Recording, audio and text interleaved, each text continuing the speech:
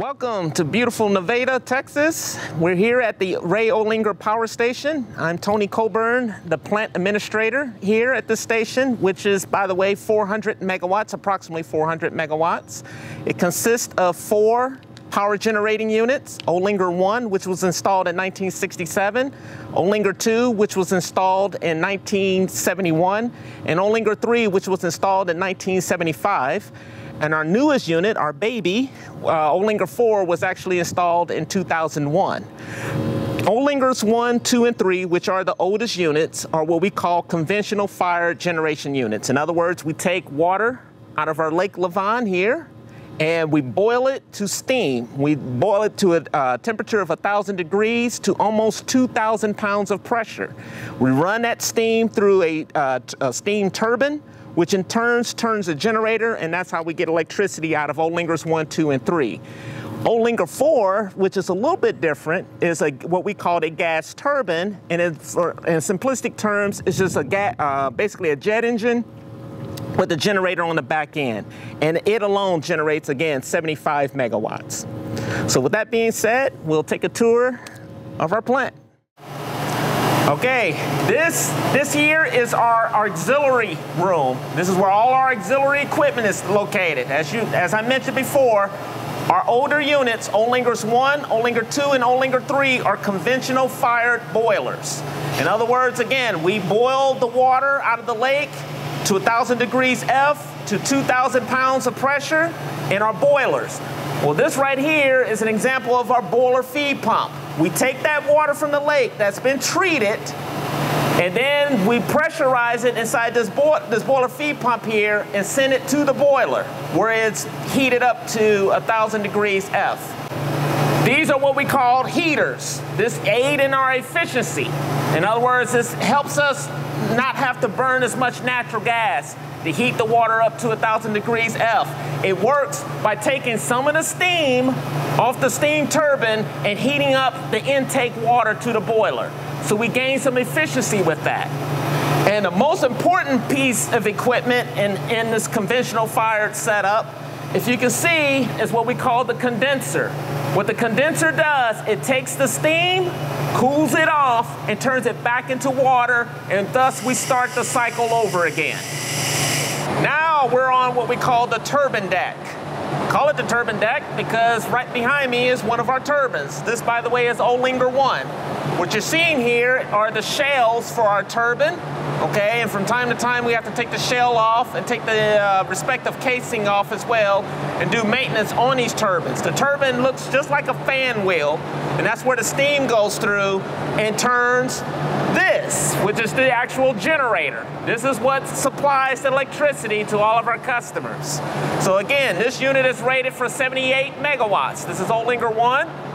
As you can see down the hall here, you got Olinger 2, and then Olinger 3 is all the way at the end.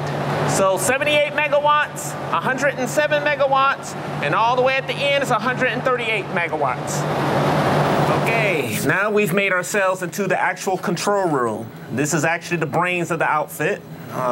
We have our production technician, Rodney Dale, and one of our operations supervisors, Harvey De La Garza. Right now we're taking a look at some of our critical operating parameters on Unit 2. We control everything at this plant from this room. So again, this is more or less the headquarters for Plant Olinger. Okay, as you see, we have the transmission lines, which we call the high tension lines. These are 138,000 volts or 138 kV lines. This is how we connect our generators to the rest of the world, or in this case with the city of Garland. That's what we called our point of interconnection.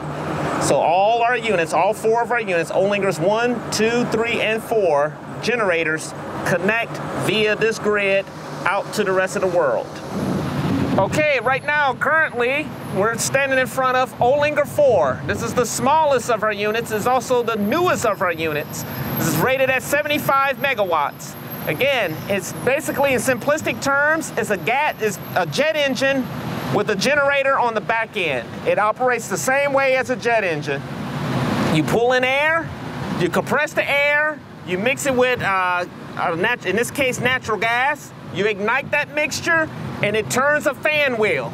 And that's how a jet engine actually works. Only with us, we have a generator on the back end that produces 75 megawatts of electrical power.